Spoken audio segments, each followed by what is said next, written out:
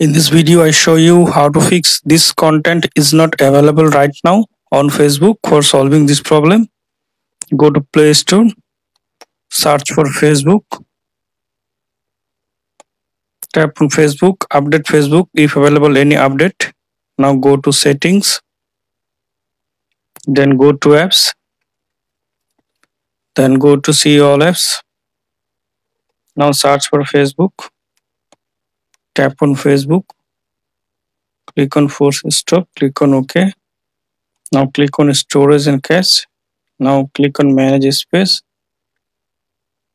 Now click on delete. Now restart your phone.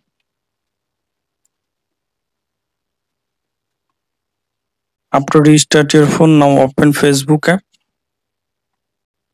Now log into your account and see your desired content. Now I hope that this method fix this content is not available right now problem on Facebook.